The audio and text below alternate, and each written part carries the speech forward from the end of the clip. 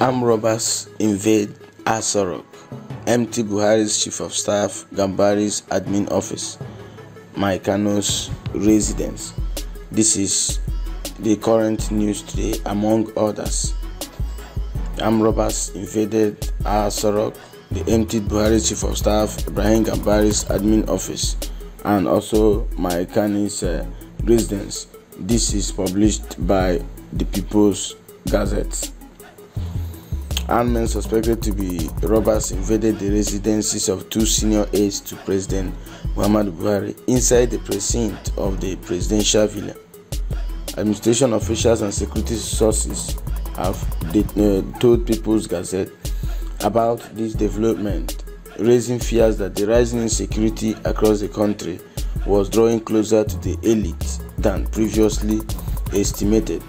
The incident on May 9 yesterday prompted Ibrahim Gambari and Abubakar Maikano, the chief of staff and admin officer, respectively, to abandon their residences, sources said, probably a reliable source. Their houses were robbed, and the robbers packed money and other valuable assets from both houses. An aide to the chief of staff told the People's Gazette about the robbery.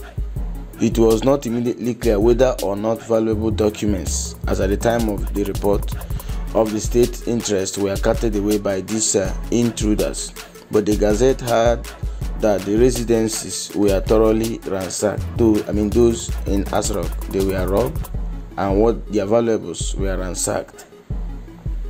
The robbers took away as much as possible from both places. A security officer that confirmed the incident said this. What is more unfortunate is that no one has been arrested. None of the burglars have been arrested. In our all secured Asorok. Officials also said that Mr. Gambari, that's the President Buhari's chief of staff, was given an official residence at the Defense House, but has not been living there, preferring instead to live inside Asorok and be close to the president. Nigeria's presidential palace, just east of the city center, has long been seen as highly fortified and far beyond the reach of burglars. When you hear of burglars or armed robbers going inside Asorok, you'll be wondering how fortified they were. You'll be wondering how they were able to break through inside Asorok. But is before our eyes is happening. What we think that could do happen is happening even before our eyes. They entered there, bandits and other criminals currently holding the vast weight of the country to ransom. We are battling with bandits, criminals, and all lot of things in this country, but we are not expecting such to happen at Asorok, as criminal activities overshadow other matters of national consequences. Mr. Buhari, our president, has faced calls to act urgently before it will be too late. Armed bandits, some of the news in the past week, on the past months, they have abducted thousands of citizens since January alone, claiming billions in ransom payments at alarming rate.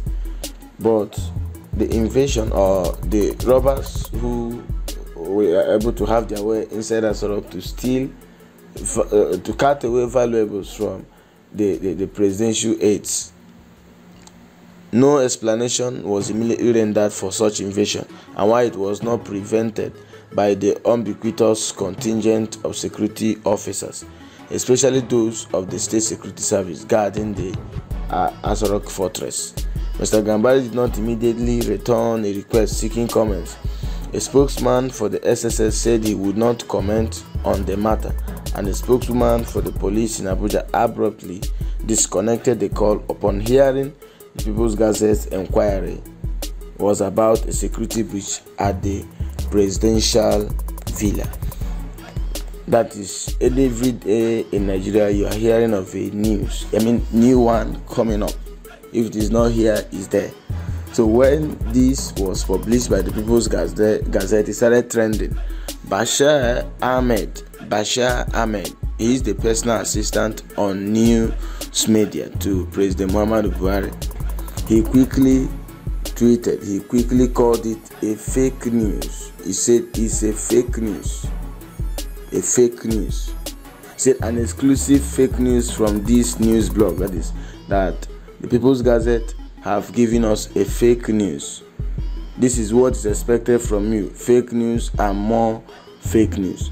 Before that, his tweet could last some minutes on the social media space, that's on Twitter. Garba Shehu, who is also official spokesperson to the President of the Federal Republic of Nigeria, President Muhammadu Buhari, also tweeted that the Chief of Staff, Professor Ibrahim Gambari, has confirmed that there was a foolish attempt to burgle his residence at 3 a.m. this morning, but it turned out to be unsuccessful, as against what the People's Gazette revealed. Now, who is giving us the fake news now? Two presidential spokesperson. One Bashar Ahmed says it's fake news.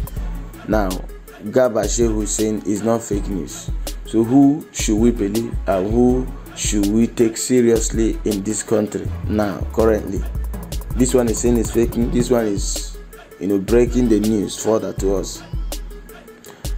I mean, we are really confused in this country. And when he learned that the news is no longer fake, he tweeted again. Bashar Ahmed tweeted, haven't called it fake news in his previous tweet. He tweeted again, probably haven't seen that Garba Shehu has tweeted to confirm the news. He tweeted, said, armed robbers, and quote, armed robbers invade Asarok. MT Buhari Chief of Staff, quoting People's Gazette tagline. MT Buhari's Chief of Staff, Gambari Admin Office, Maikano's residence. Still to Bashar Ahmed, his claim stands that People's Gazette update is a fake news. People of understanding, according to Bashar Ahmed, and reasoning, of course, understand the difference between an attempt and an invasion. Of course, Nigerians will always react to it. Some Twitter handlers also came up to condemn this mix-up, condemn this confusion. You are calling it fake news, and this one is also confirming the news. Bashar Ahmed calls it fake news. Garba Shehu tweets this. This is coming from Chidi. He said, I'm ashamed, totally ashamed. I've never seen this type of governance in my life anywhere before. This is also coming from Nifatiti. Say, Bashar and some of you already called People's Gazette fake news media. So who is the fool now? Understand there is no smoke without a fire. Chief of Staff Professor Ibrahim Gambari's Asarok Lodge was invaded by armed robbers. That's the news. So don't deceive us. We know that this is the correct news, and this is also coming from us. I see the attempts to justify barbarism, but putting fake news out there is not going to help. So this is not fake news. This is the real news. Armed robbers invaded the residence of the Chief of Staff to the President. This is the news, not fake news. This is coming from Fisayo Soyombo. Bashar Ahmed called it fake news. Garba Shehu branded it a foolish attempt at burglary. One of them must be lying. Either Bashar's fake news is fake or Shehu's foolish attempt is fake. The number one trumpeter of fake news are often his staunchest exponents. We are confused really in this country. This is the other first lady said, Bashar, one thing I know is that Buharists have different meaning for conventional meaning. Invasion could be translated as attempted invasion by Buharists. Had it not been for Ramadan, you guys would have denied it completely. That is it.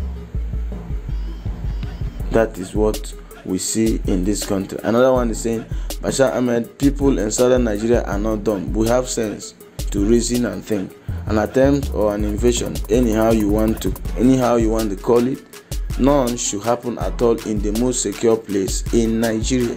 I mean, if armed robbers are invading communities, cities, yes, we could understand it.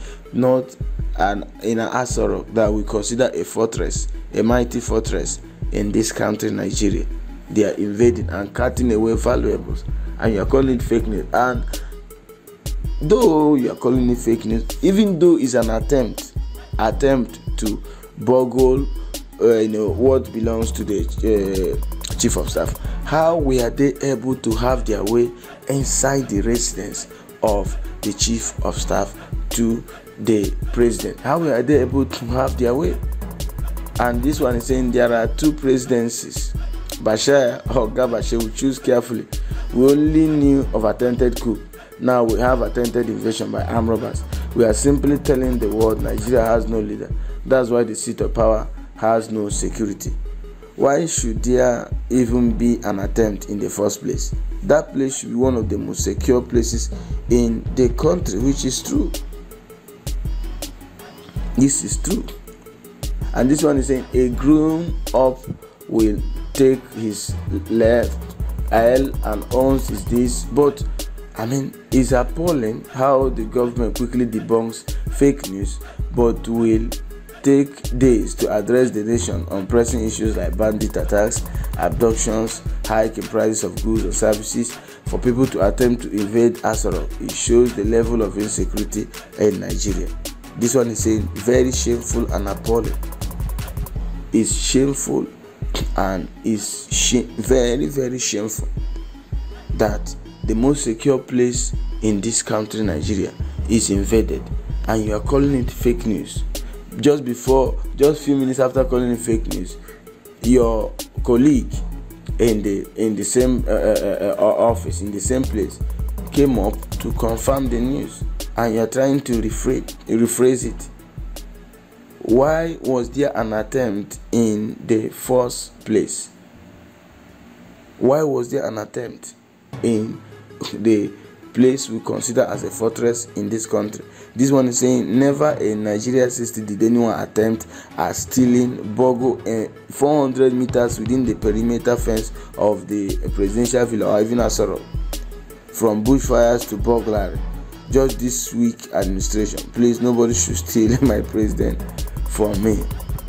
It's crazy what is happening in this our country, Nigeria. What is happening, we don't even understand again. How were these people able to have their way inside Asoro? That's a question for another day. Who should you believe now? Should you believe the People's Gazette publication that not just a foolish attempt, the armed robbers were able to cut away valuables? They were able to cut away valuables, and they were able to have their way inside Asoro. It's so bad. So what actually is your reaction to this? Who should we believe now? Bashir Ahmed, who called the fake news and also came up to say okay, an attempted invasion or a foolish attempt? A robber who was able to have his way. Robbers were able to have their way inside Asoro, and you call it a foolish attempt. And according to the People's Gazette publication, they cutted away valuables. What is your reaction? Who is giving us fake news? Bashir Ahmed or the People's Gazette? Thank you.